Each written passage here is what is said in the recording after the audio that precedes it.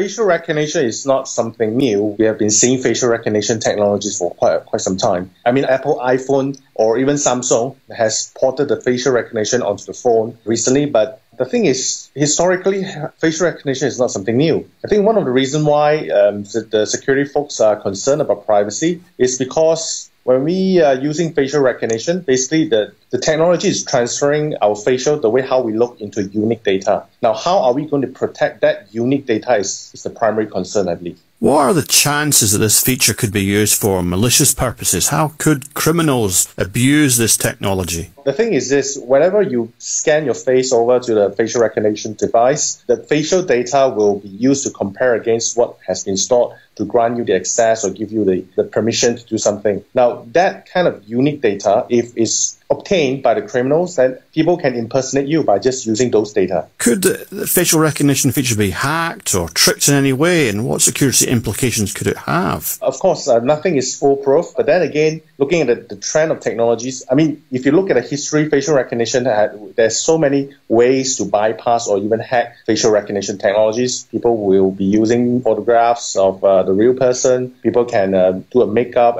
But the thing is this, because of the advancement of technologies, now we have things like machine learning. Biometric devices like facial recognition are getting more and more advanced, and it's not that easy for casual criminals to bypass facial recognition anymore. So from a security perspective, I'm actually hoping to see that even the phone manufacturers, they're actually going to put on more research into machine learning and make the facial recognition technology more mature. How secure is this technology in your opinion, and what's the likelihood that, for instance, a database of phone users' faces could be leaked or stolen? I think if you're referring to the iPhone or Samsung phone facial recognition, I think one of the biggest concerns is that is the facial data, is it going to be shared with the phone manufacturer, or is it going to be stored locally on the phone? Now, if it's going to be stored locally on the phone, and what kind of protection the manufacturer is applying in place to protect those sensitive data? Now, if those data are sent back to the manufacturer themselves, we have much greater concerns, because we will need to know, I mean, the users, the consumers will have a more concern, because those data,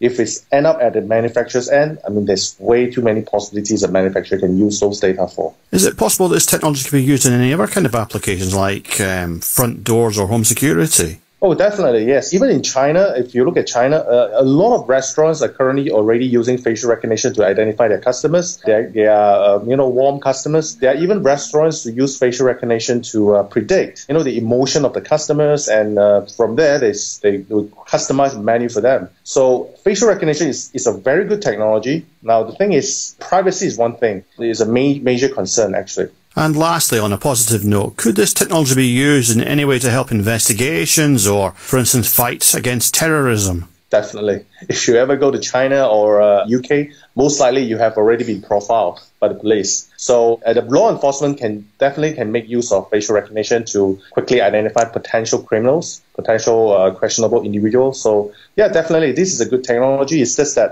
the way how we're going to secure the facial data is more critical.